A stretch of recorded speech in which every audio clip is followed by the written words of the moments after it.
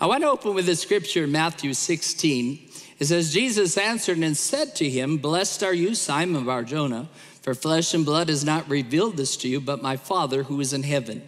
And I also say to you that you are Peter, and on this rock I will build my church, and the gates of Hades shall not prevail against it. I will give you the keys of the kingdom of heaven, and whatever you bind on earth will be bound in heaven, and whatever you loose on earth will be loosed in heaven.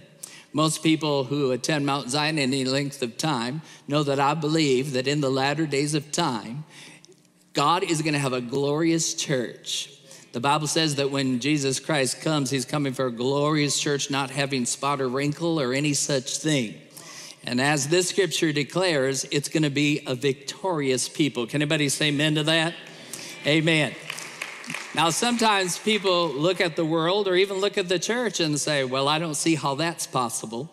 Well, I only believe it's possible because Jesus said it. How many know if Jesus said it, it's true and it will come to pass? Amen? We need to have that understanding.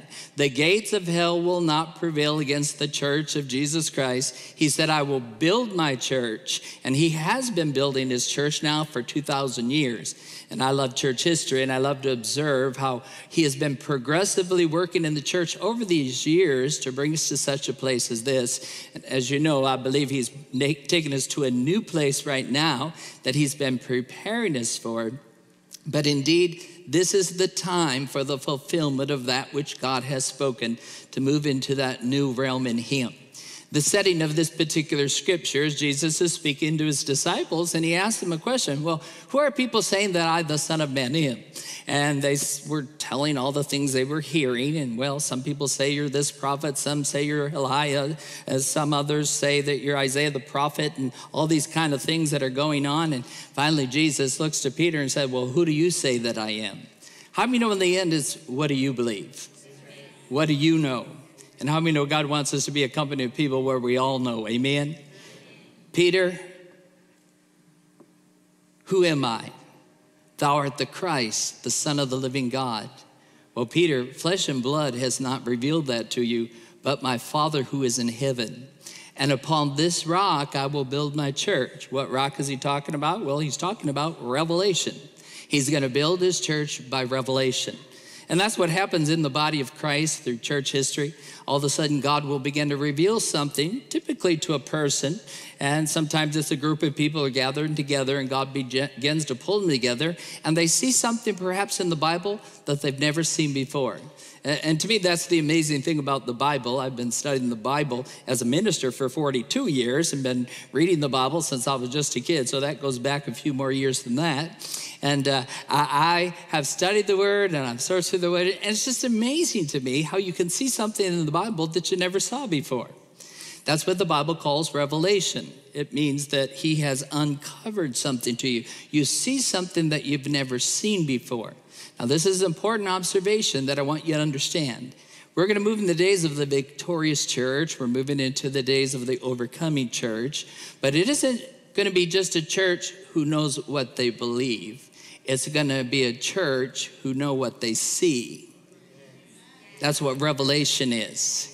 A lot of people believe, but when they look out at the world, they're discouraged. They see the darkness and they're overwhelmed by it. They see the obstacles and say, well, how can this ever happen? And because of that, they become overwhelmed. And well, if you challenge them, they'll say, well, I believe. But the question isn't what you believe, is what do you see? Do you see the darkman? Watchmen, what of the night?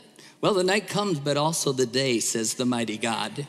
There is a dawning of a new day in God, and we have to be a people that are focusing on what it is that God is declaring, because he's the God who calls the things that are not as though they were. That's what Abraham, our father, said as he heard the word of the Lord that he and his wife were going to have children. The situation got a lot worse before the promise came to pass. And sometimes that's the way it is with God. And I want to talk about that today, because sometimes things getting worse is actually a preparation for the best that is yet to come. So God says to his church, you need to know by revelation. The Bible says where there is no revelation, the people go unrestrained.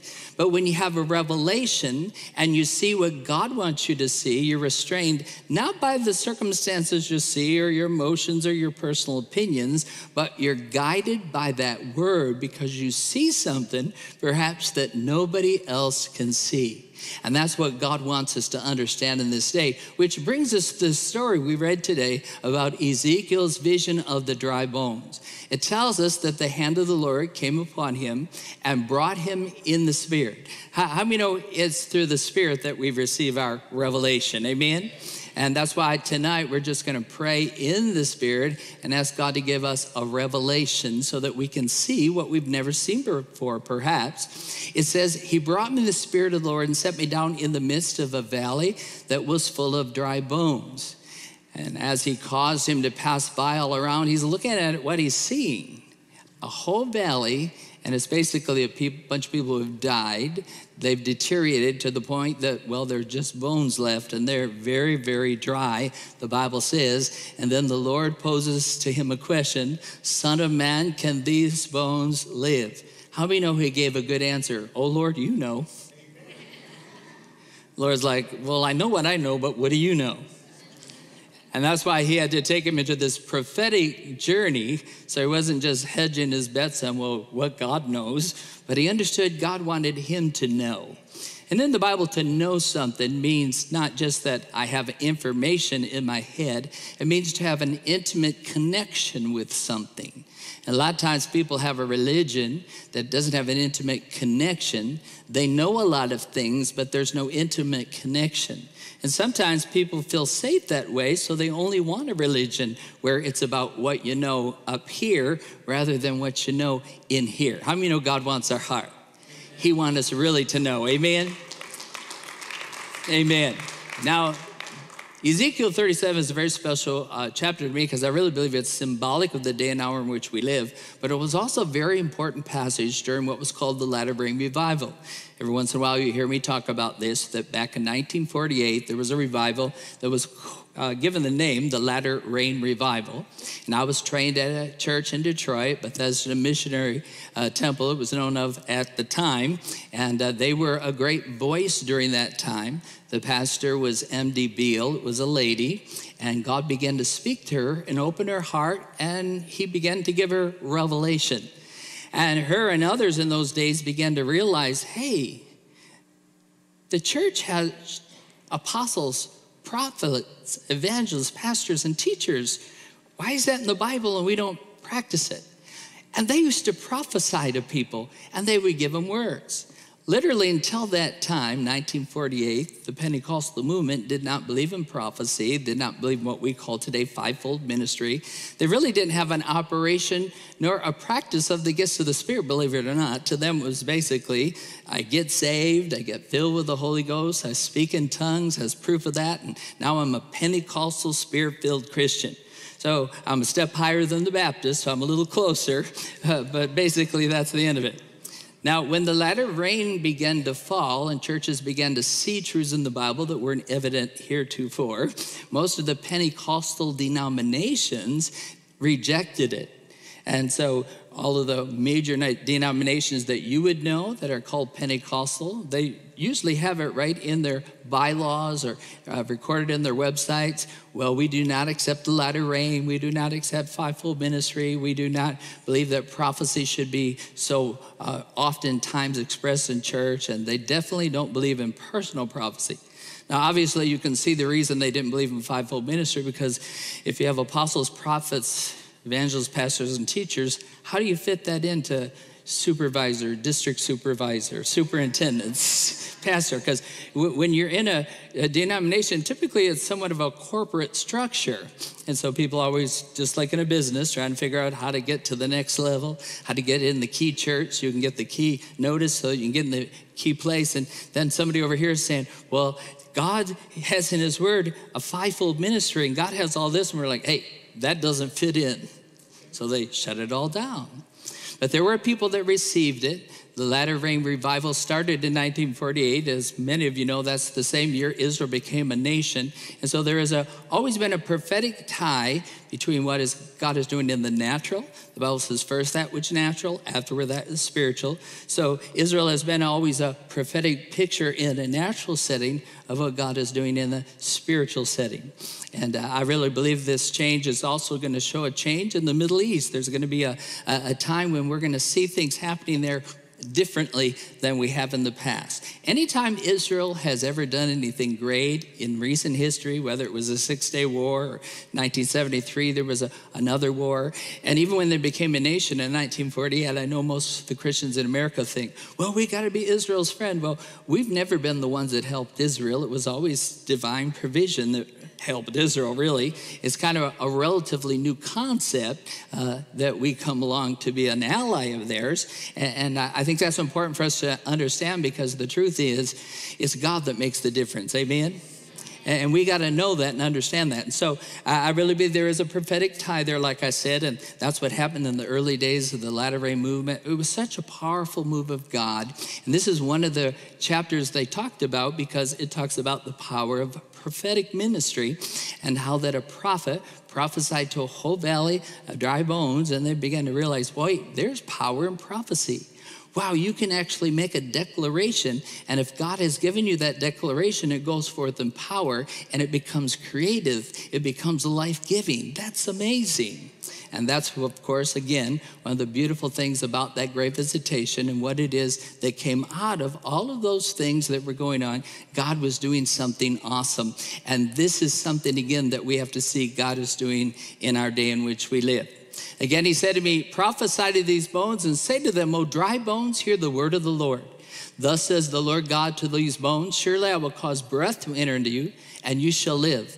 I will put sinews on you and bring flesh upon you, cover you with skin, put breath in you, and you shall live.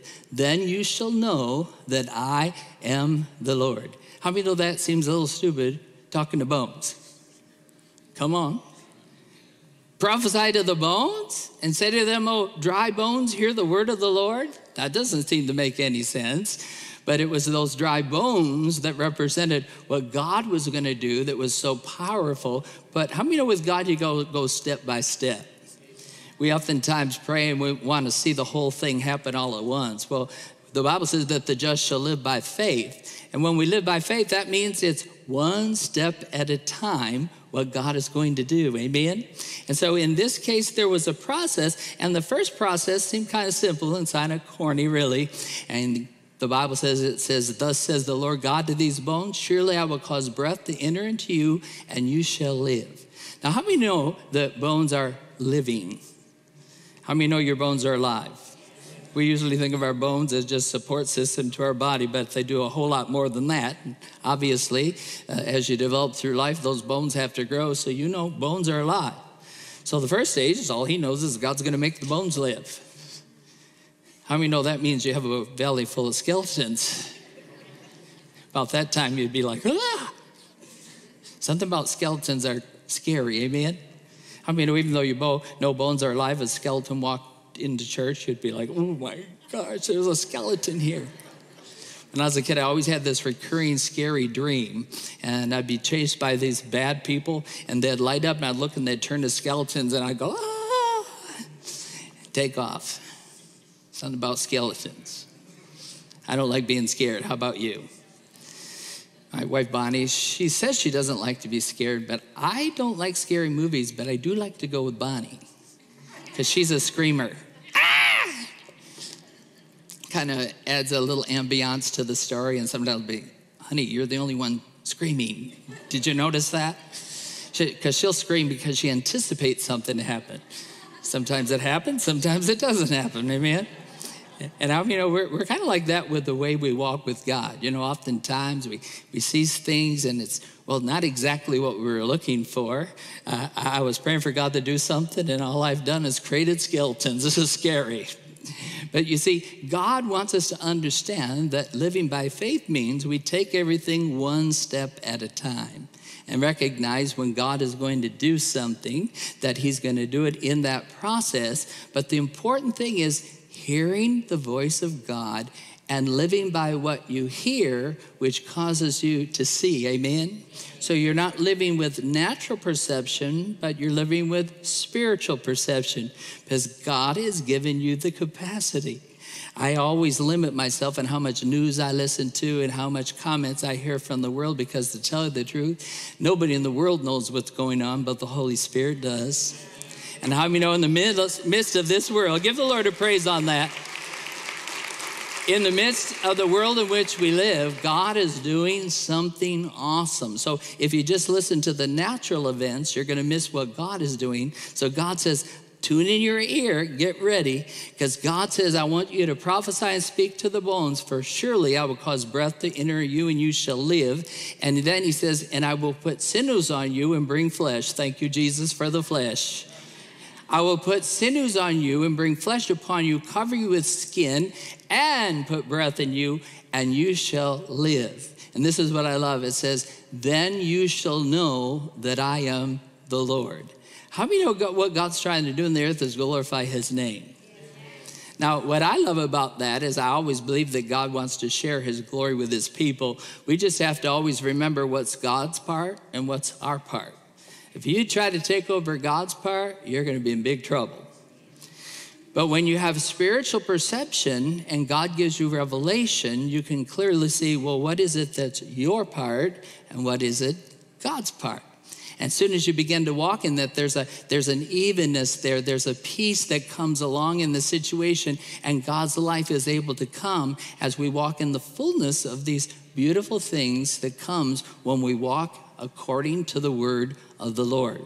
So I prophesied as I was commanded, and as I prophesied, there was a noise, and suddenly a rattling, and the bones came together, bone to bone. Indeed, as I looked, the sinews and the flesh came upon them, and the skin covered them over, but there was no breath in him. Again, he prophesied as he was commanded. He had to hear what God was saying, and then he had to be willing to speak it. The power of life and death, the Bible says, is in the words that we speak. But that's not just any words. That's when we speak the Lord's words. Amen. And so there was a noise, and suddenly he begins to put everything together. And I put over this the scary part, because how many know something about rattling bones sounds scary to me. Amen. I want you to see here too how God always builds, again, line upon line, precept upon precept. And so we have to understand how that God works the way he does. He does it always in a process. And so as we walk in the process, it starts with declaring what God has said. The Lord spoke to me a very long time ago, and he said, I want you to begin to prophesy. It's a new day. And he said, and when you prophesy this, the only people who are going to be able to hear it are the people who have a heart for me. And if you will open up your heart, you will receive the word. The word will begin to work in you and prepare you for that day. The first time I ever prophesied it was in the Spanish service when we were still meeting over at the Mount Zion Center location. And I've had this word working in me ever since. Now, some people think when prophecy comes, it's supposed to immediately be apparent what you're prophesying or declaring, that you would see it. But that isn't the way God works, does he? He starts by rattling the bones. And after the bones start rattling, that's when things start coming together. And then when they start coming together, that's when the Lord begins to add the many parts to what he says he's going to do. So I'm very excited about this time, because guess what? I know God has done some awesome things at Mount Zion over the years, but I also know he has been preparing us for such a time as this. Amen, church? And so that's very exciting for me to recognize that God always is a God who works in this process. Now look what it goes on to say here. It's not turning for me. Also, he said to me, prophesy to the breath, prophesy, son of man, and say to the breath, thus says the Lord God, come from the four winds, O breath, and breathe on these slain that they may live. So I prophesied as he commanded me, and breath came into them. They lived and stood upon their feet, an exceeding great army. Now, he says, you got to prophesy to the breath. He's prophesied to the bones. He's laid the foundation for something. And as he prophesied to the bones, they come to life, first of all, before there's any skin or anything, as you know. But then he adds all the different parts, and then breath begins to come. And then he says you got to prophesy to the breath. So you're not just prophesying one stage, you're prophesying every single stage, because you have to keep speaking the word of the Lord. Come from the four winds, O breath. We have to understand something. You know, if wind, I was talking to somebody about this before church, comes from the south, how many know it's going to push you north? Wherever it comes, it's going to push you in a certain direction. Church, when the winds are coming in four directions, it has nowhere to take you but up. I tell you, the four winds need to blow right now.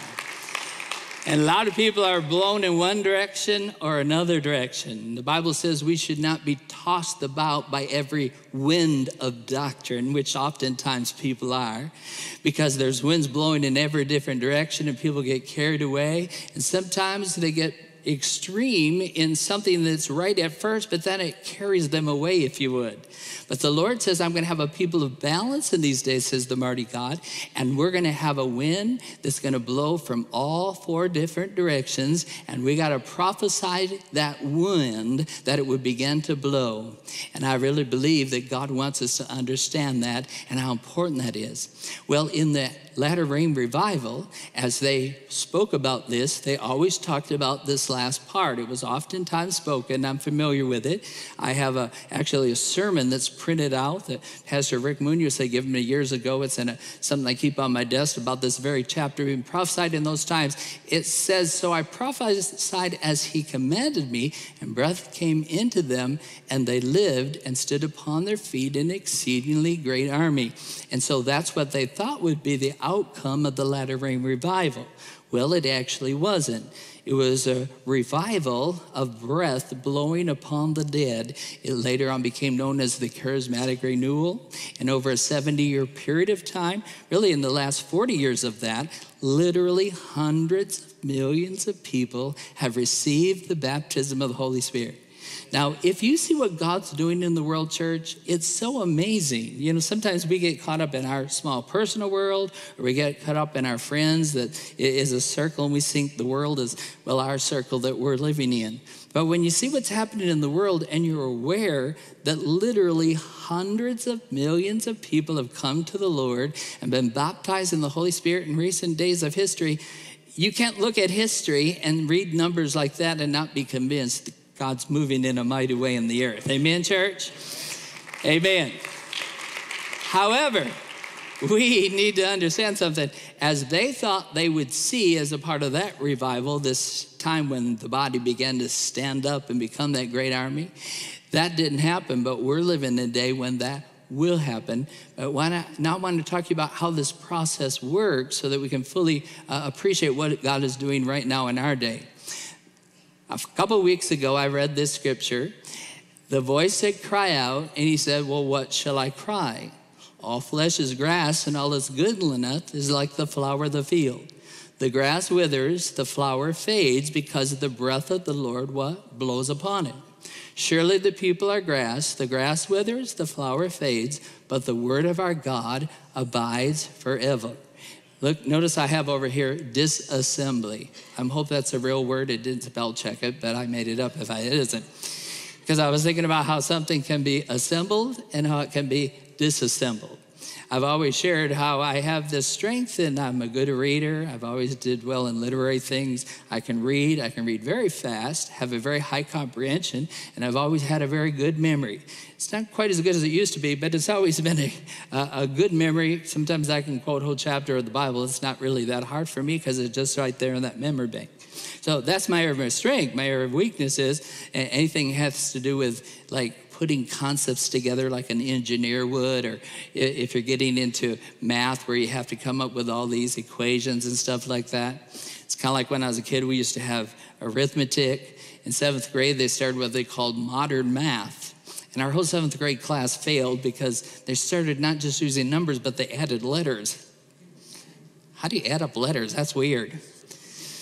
I know that sounds dumb you that I would make a statement like that, but that's the way it was with me. It's kind of like modern math. Oh, what am I going to do? Because I've never been good at mechanical things. I've always shared stories about my cars. I never could quite figure out how they work. To me, it's a miracle every time you start a car and it actually works. And now they have the newest car I have right now, and you stop at a light, it shuts off, starts back up when you're ready to take off.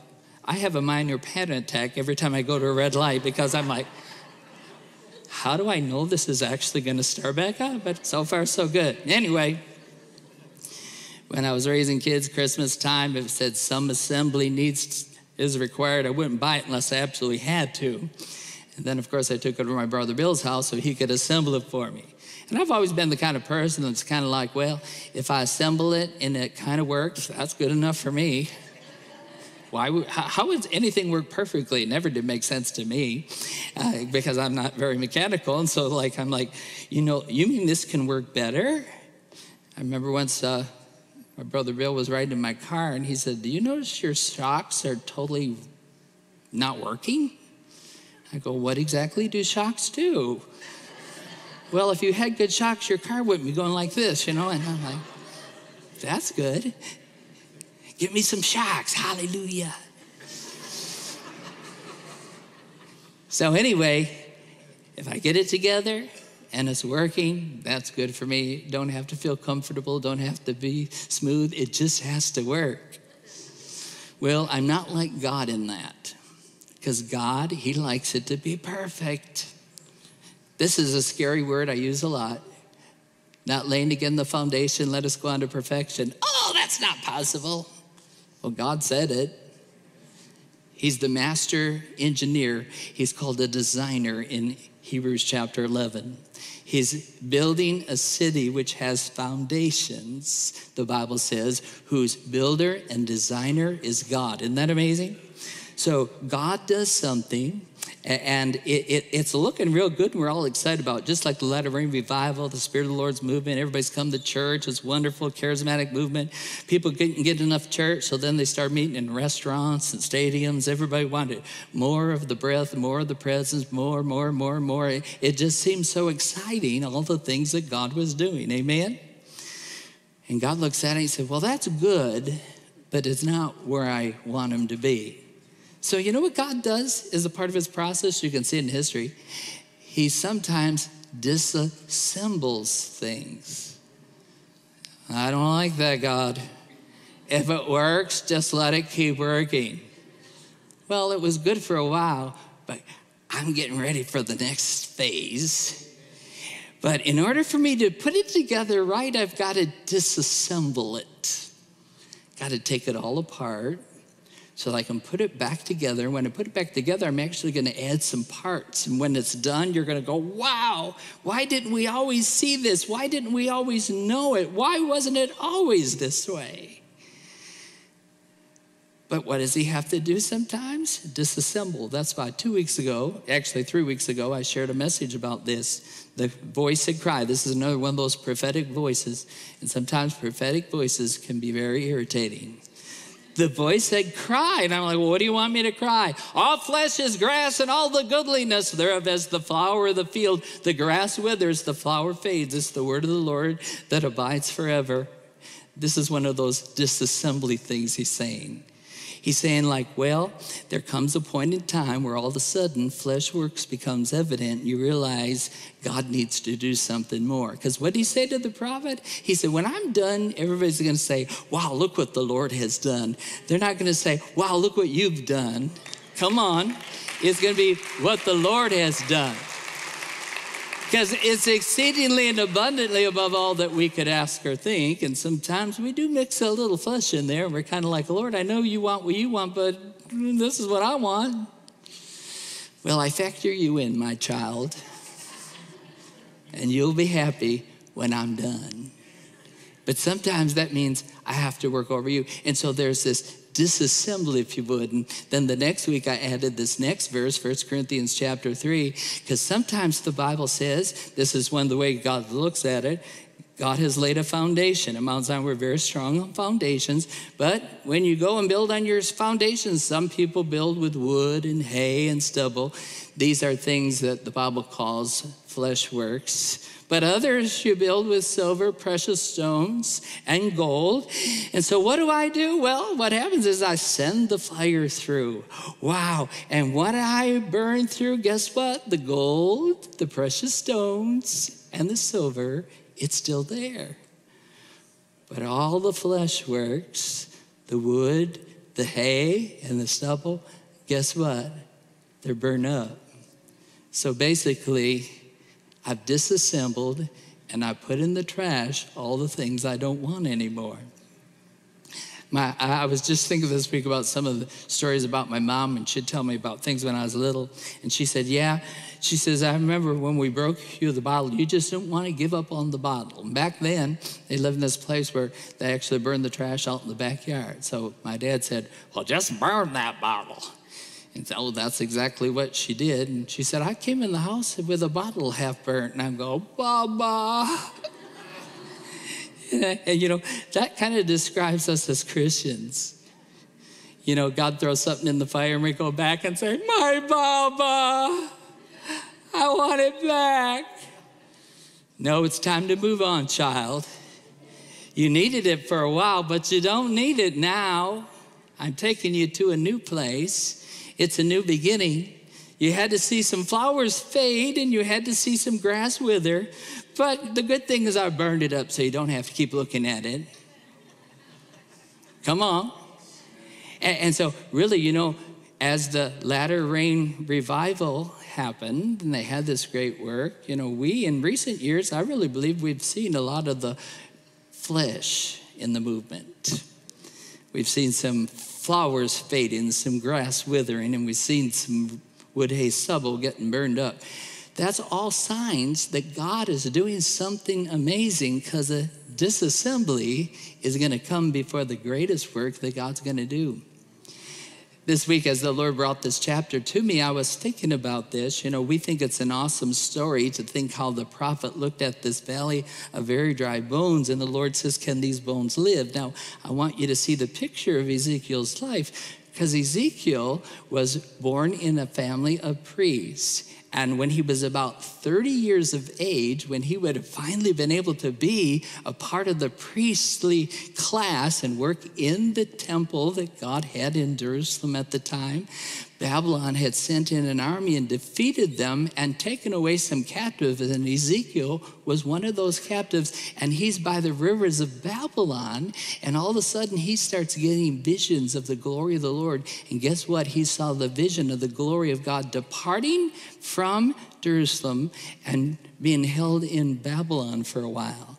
Now, keep in mind, he was a part of first wave. If you know the history of it, there came a time when Babylon went back and they then destroyed the holy city and destroyed the temple.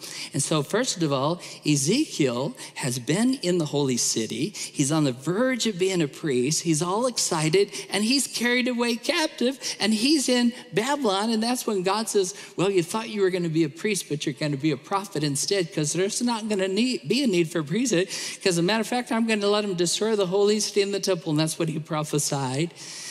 And in the book of Ezekiel, it actually comes to pass. All these things happen. And that's when he sees the valley of dry bones.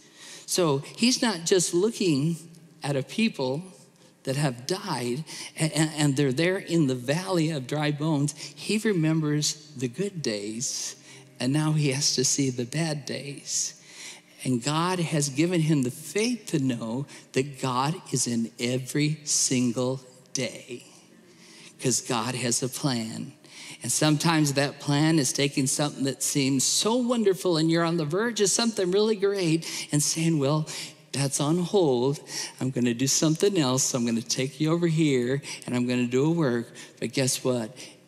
There's going to come a day when you're going to believe that which is disassembled is not only going to come back together, but it's going to come back together with a greater glory and a power that it's ever had before, says the mighty God. Isn't that awesome, church?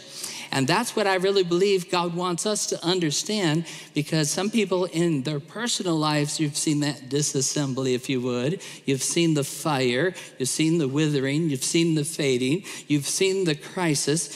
I truly believe with everything within me that the worldwide crisis that's being faced right now is God is at work in the earth. And I know there's all kinds of things that are going on. There's a lot of darkness involved in these things, but the important thing is God's going to use it for his glory. Amen. Did you hear what I just said, church? Because there are a whole lot of things that needed to be disassembled, but God says his people, are you going to just sit there thinking about the disassembly, or are you going to receive the vision to see the reassembling of all these things coming together, that the glory of the Lord can come to pass? That's why it says here in Ezekiel chapter 37, he says, then he said to me, son of man, these bones are the whole house of Israel. They indeed say, I want you to read this part with me, our bones are dry, our hope is lost, and we ourselves are cut off. That's what Ashley was talking about in her exhortation about the hope. We've got to be a people of hope. But these people say, our bones are dry, our hope is lost, and we've been cut off. And that really would be the same thing Ezekiel could feel as the prophet, but what happened is he allowed himself to receive the anointing of the Holy Spirit so that he would see something different. Therefore, prophesy and say to them, thus says the Lord God, behold, O my people, I will open your graves and cause you to come up from your graves and bring you into the land of Israel. Then you shall know that I am the Lord when? Read it. I have opened your graves, O my people, and brought you out of your graves. Resurrection is the ultimate power of God. It's what we'll be celebrating on Easter. Amen? How many know when something's dead and it comes back to life, there's nothing like that? Amen? Oh, death, where is your sting? The Bible says, oh, grave, where is your victory? It's been swallowed up in resurrection power. And that's what this chapter is about. In church, we're going to know the power of the life-giving Spirit in this day as never before. But we have to know that God's going to do it in such a way that's going to give him glory. But he definitely wants us to be a part of it. And I put over there the talk because if you see what's happening in the natural, you're going to be just like the children of Israel. Oh, our bones are dry. Our hope is lost.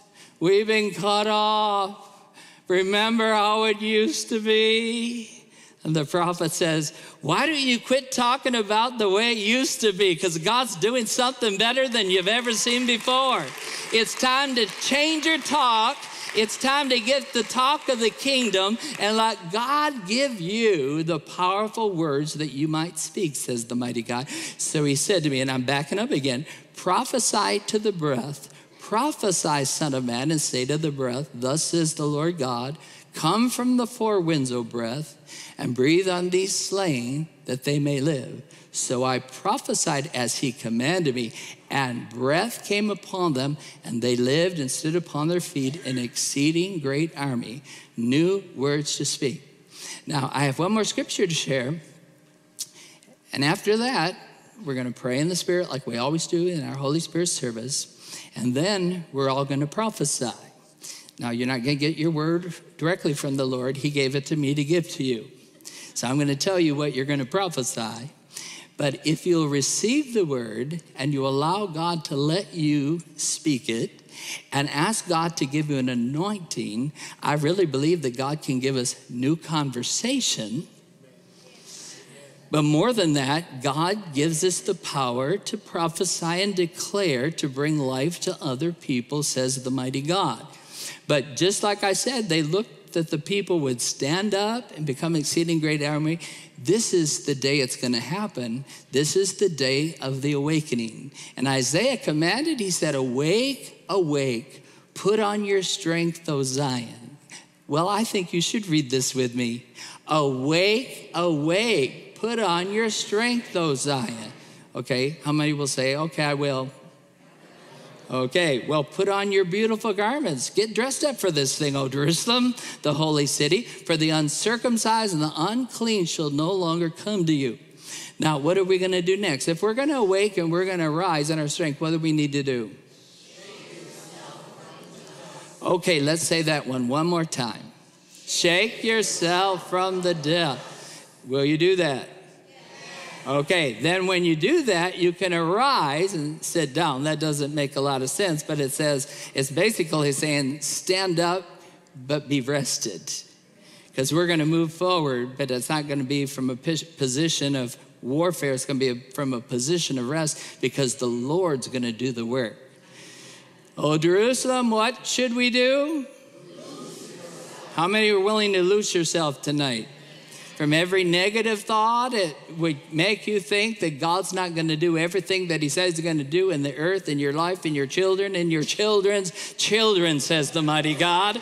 Loose yourself from the bonds of your neck, O captive daughter of Zion. Well, this is what we're going to prophesy. We're going to prophesy, come from the four winds, O breath, and breathe on these slain that they may live. And as we're doing this, I'm going to ask every one of you to think about people you want that breath to go on. And even for yourself, you can say, come from the four winds, O breath, and breathe on me that I may live. Or breathe on those that they may live. You can change it that much, but we're going to prophesy to the wind. How many know we're talking about the breath of God? When God first created mankind from the earth, he breathed in his nostrils the breath of life, and we became alive. But the first Adam was a living being. The last Adam, Jesus Christ, was a life-giving spirit. And God says that's what we're called to be right now.